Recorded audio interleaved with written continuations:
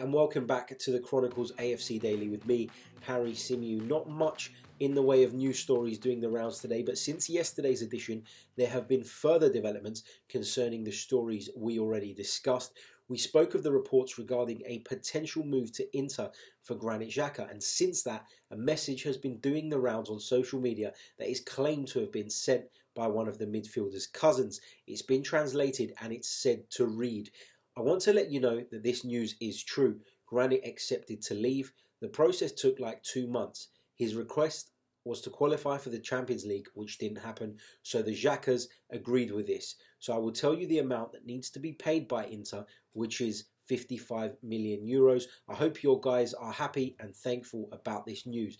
Now, I can't confirm whether or not that message is genuine. If I said I knew that it was or it wasn't, I'd be lying. So make of that what you will. He does say, interestingly, that 55 million euros is what Inter will need to pay, which doesn't necessarily mean that they're willing to stump up that sort of money. Still a long way to go before anybody could say that this is absolutely happening.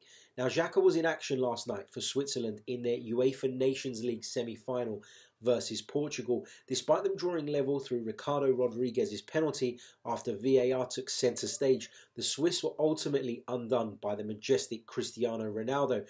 Portugal and Cristiano's third came from Granit Xhaka getting the ball stuck in between his feet and losing possession in a key area, the kind of mistake we've seen all too many times.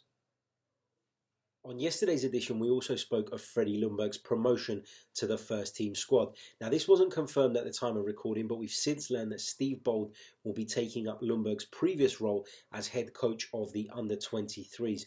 Now, Bould has often been criticised for the first team's defensive fragilities, but what most people fail to realise is that he's never actually been responsible for that side of things. He's always performed a broader coaching role, and Juan Carlos Caicedo is the man that Emery looks to concerning his defensive setup. Now, the promotion of Freddie Ljungberg suggests that Arsenal will look to integrate more of the under-23s into next season's first team, and what better way to do it than by having their mentor on the sidelines. I watched them a couple of times last season, and one thing that is abundantly evident is the strong relationship Freddie has developed with each one of those players and the incredible respect that they have for him. Now, according to a number of media outlets, Arsenal are in discussions over potentially bringing Paris Saint-Germain defender Thomas Meunier to the club. The Belgian international has fallen down the pecking order there, only managing 19 starts in Ligue 1 last season.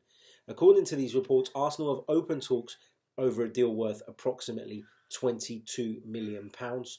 River Plate star Ezequiel Palacios has opened up on a potential move to Arsenal and admitted that he's proud to be linked with a club of the Gunners' stature, in quotes reported by the Metro. TNT Sports claimed last week that the 20-year-old attacking midfielder Palacios is one such name on Arsenal's radar, alongside Boca Juniors duo Nahita Nandez and Emmanuel Reynoso. Palacios was expected to join Real Madrid this summer, but Los Blancos have now taken up the final non-EU spot in their squad by signing Brazilian defender Eder Militao from Porto, leaving Palacios in the wilderness.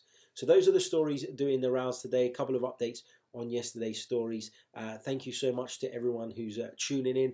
Don't forget to hit that like button. It really helps pushing the video up the rankings.